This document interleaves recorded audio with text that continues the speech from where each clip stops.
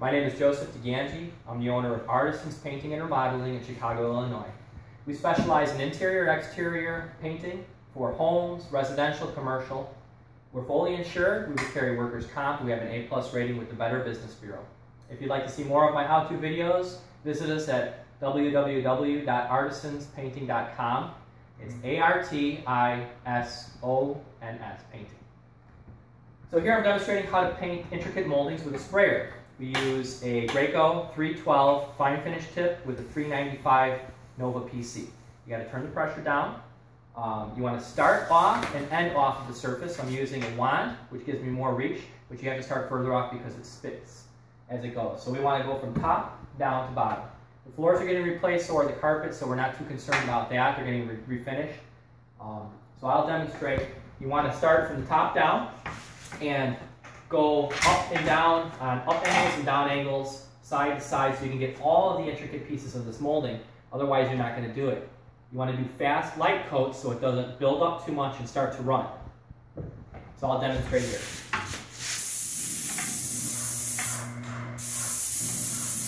And overlap your coats by half. So when you have the spray, the fan spray, overlap it as you go by half so that you completely cover everything.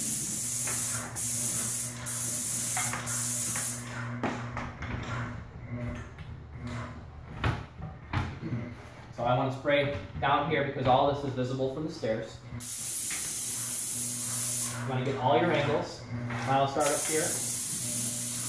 And if you want to get better control, you can hold this, or you can hold your wand so it doesn't get kinked on anything. The hose, I'm sorry. I have 4-foot whip hose, which gives me more use at the gun point. I want to get on these inside angles, so I'll come up here on a slight angle up. You got all this. It has all different nooks and crannies, so I want to come from all directions. But like I said, you want to do light, fast coats. The second coat, you can get everything, and if you're a beginner, you can do 3 coats. Just wait for them to completely dry. We're using a semi-gloss self-priming enamel paint, so we can't mess up. It is a very nice finish.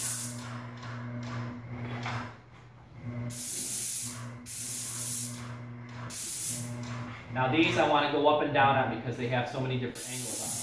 So I start off, end off. The ceiling's going to get painted later. We're going to tape and mask this off, so I don't care if I get any on the ceilings and walls.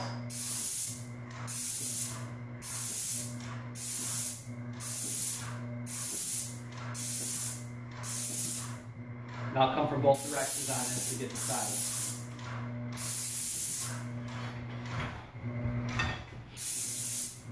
Again, if I miss any little angles, I'll just come like that.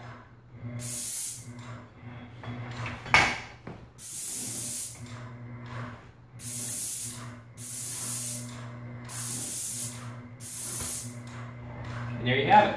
If you want to pan to the areas I already did, I sprayed those earlier. The windows I sprayed too.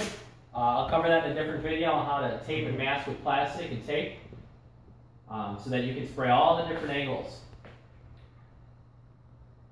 We did the staircase too, the spindles, the newel posts, the railings, banisters, all the intricate trim work. We did that yesterday, 2 coats. And that room over there, we also did the trim in there, 1 coat. We're going to come back and finish that later. Scaffolds help a lot, but I found if you have a good gorilla ladder, you can move it. It's lighter and easier.